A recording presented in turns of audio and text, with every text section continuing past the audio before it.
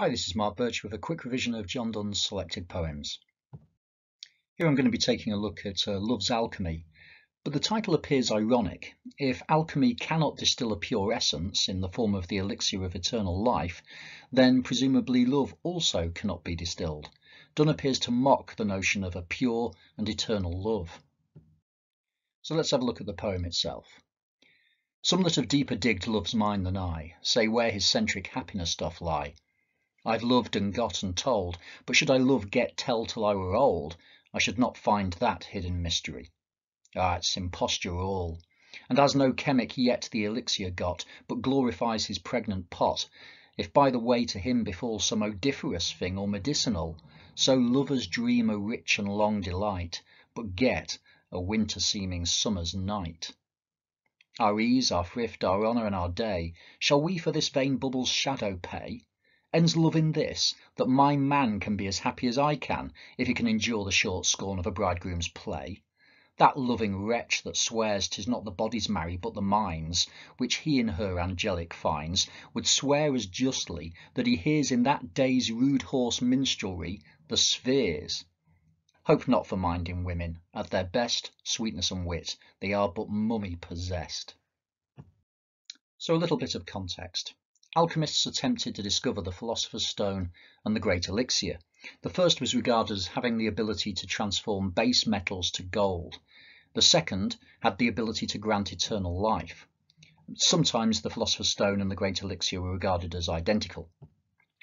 Alchemy was a serious scientific endeavour in the Elizabethan period, but it was one that produced or had produced no results, and Donne was acutely aware of that. The poetic voice asserts that others have more experience of love than him. They've deeper digged love's mine than I. But this conceit of mining could convey that love is valuable, as well as something that's exploited. The alliteration of the hard d and the assonance of the sharp I could replicate the repetitive blows of a miner. So you get this d, I, replicating that pickaxe kind of sound. I might be chancing my arm with that one a little bit. But the image of mining is particularly apt, given that mining for gold parallels one of the principal pursuits of alchemy, the discovery of gold, or at least the attempt to discover gold through the transformation of base metals in alchemy. The reference to centric happiness may be an allusion to Ptolemaic astronomy. The Earth was the central sphere around which the rest of the universe revolved. By implication, the central happiness of love is encircled by many other spheres or aspects of love. The image of digging down to the point where the centric happiness can be found is a claim made by some who have deeper digged love's mine, those more experienced lovers that Donne was referring to. But the poetic voice casts doubt upon their claims. He suggests that such perfect happiness is unattainable. There's a parallel with alchemy here. Many alchemists worked long and hard to discover the Philosopher's Stone or the Great Elixir, but they proved unsuccessful. Their goals seemed unattainable. By the time Donne was writing, he fully recognised this, and also, as he's claiming, the pursuit of pure centric happiness of love is also unattainable. The poetic voice asserts his experience of love. He may not be as experienced as some, those who have deeper digged love's mine, but he claims that even if he loved till he was old, he wouldn't find that hidden mystery of love, because it doesn't exist. His past experiences and future experiences are structurally presented as extensive through the use of polysyndetic and asyndetic lists, given that these provide a sense of endlessness. So we've got loved and got and told, and then it's followed by the asyndetic I love, get, tell. The use of parallelism complements this sense of endlessness, given that the verbs are repeated in both past and future tenses. The poetic voice's tone is dismissive and certain. His frustration is evident in the initial use of an exclamative, "Oh, it's imposture all." Basically, all such claims are false. He then goes on to mock the way in which the alchemist will glorify the contents of his pot, despite the fact that it's not produced the thing that he seeks, the elixir. The pot's personified as pregnant, creating a smooth transition to the comparison with lovers that's to come. While the pregnant pot does produce something, hence its pregnancy, the product is accidental and not the desired product. It's dismissed as merely some odoriferous thing, so basically something that smells. The lack of specificity created by the adjective some and the pronoun thing reinforce the sense of the product being useless and unanticipated. That adjective odoriferous also, of course, renders it distasteful because it's smelly. The sense of the product being accidental is also conveyed through the verb choice, befall. This is something that's occurred rather than something that's been planned. The product may also be medicinal, and it can therefore be of some good, but hardly worthy of glorification. Similarly, the lovers may get something from their relationship, but it's far from the thing that they wished for. The alchemist's elixir is parallel to the lover's rich and long delight, but the thing actually produced by the alchemist equates to the true product of relationships, a winter-seeming summer's night. This summer's night that's winter-seeming provides the sense of something that should be comforting and warm, but which feels cold. It's an inversion of the desired outcome, making it all the more unwelcome. Summer nights, of course, are short, perhaps representing the brevity of these relationships as well. It's far removed from the Petrarchan ideal of eternal love. In the second stanza, Donne initially shifts to the first-person plural pronoun our. However, the reference of this pronoun is ambiguous. Is it men, lovers, skeptics, Donne and his beloved? And does it really matter? Essentially, anyone who has pursued this idealized form of love is sacrificing an aspect of themselves. The use of anaphora complements the sense of a wide range of sacrifices made as a result of the pursuit of the ideal. All of these abstract nouns are lost in its pursuit. Donne lists those things that are sacrificed in pursuit of the ideal of love: ease or comfort, thrift or money, honour and time, our day.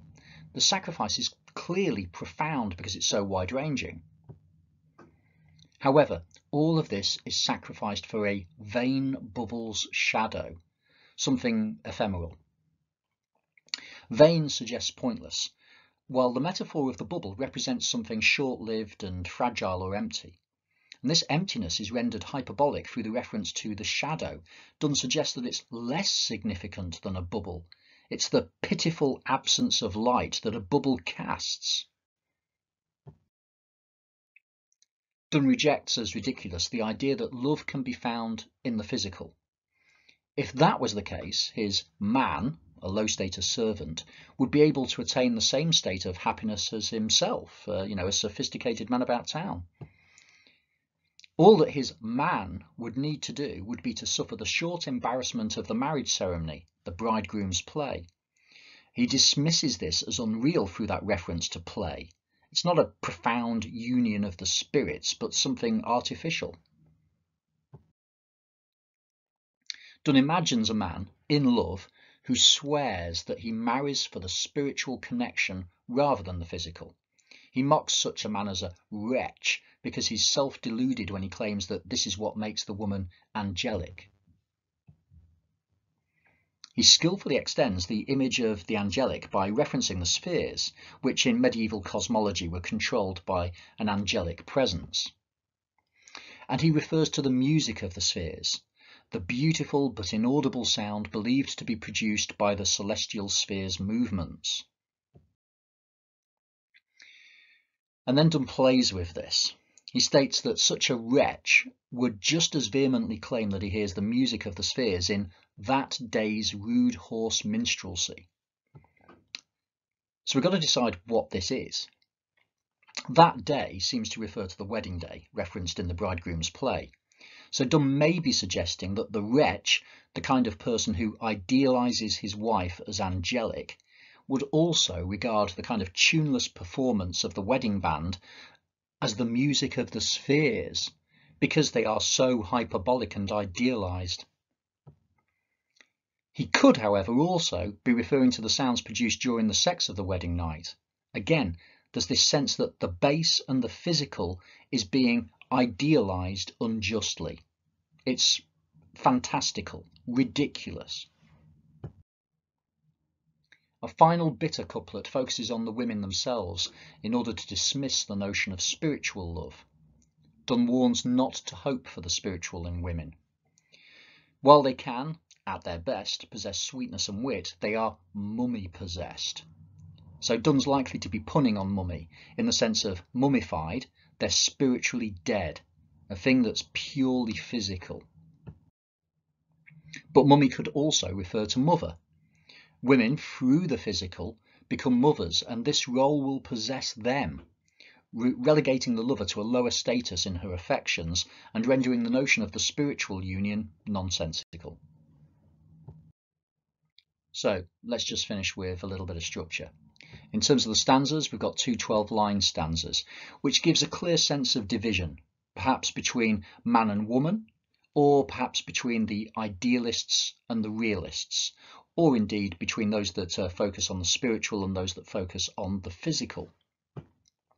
The meter, it's largely iambic pentameter, but we've also got a little bit of trimeter in there and a little bit of tetrameter. So we do have regularity, but it's frequently undermined, just as the notion of eternal spiritual love is undermined by Donne.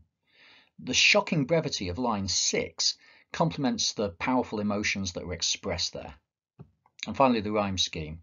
As you can see, we've got rhyming couplets most of the way through this. And that regularity complements the sense of division found in the stanza lengths. Okay, thanks ever so much, folks. Take care. Bye.